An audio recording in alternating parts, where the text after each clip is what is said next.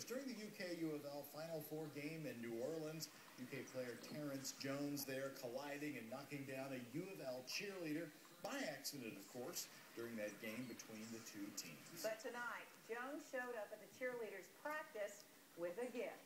11-11's Maggie Rupert was there and is live to the Louisville cheering dance-off on Shelbyville Road. Hello, Maggie.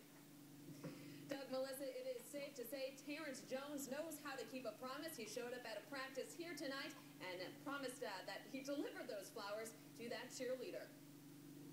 The impact player for Kentucky. The Final Four, Louisville versus Kentucky, and during the game, there was the run-in heard around the state.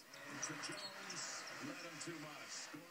UK's Terrence Jones crashes into U of L cheerleader Jerica Logue. He offered to buy her flowers, and tonight he did. Our cameras exclusively met up with Jones outside Louisville Cheer and Dance before the surprise.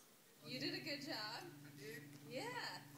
Those look real nice. With his assorted bouquet, Jones gets ready to deliver a promise he said he couldn't break. That have to get stitches during the game, and it being my fault. Me telling her I was going to do it, I just had to keep to my word. The short walk inside garners stares and a lot of attention, and then Jones and Jerica meet once again. Okay. How you doing? I brought you your flowers like I said over there.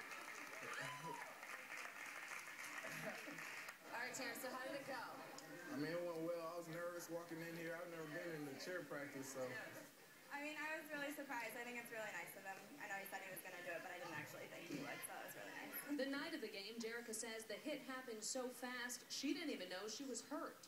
I sat up. I didn't even think anything was wrong, and then my friend looked and saw that there was blood on my neck. 4 stitches later, she was back in the game cheering on the Cards. But for tonight, the rivalry is benched, and a little love from a basketball star makes the wound all better.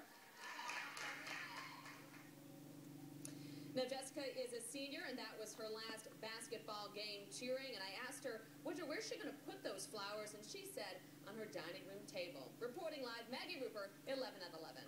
Still practicing tonight. We can see him in the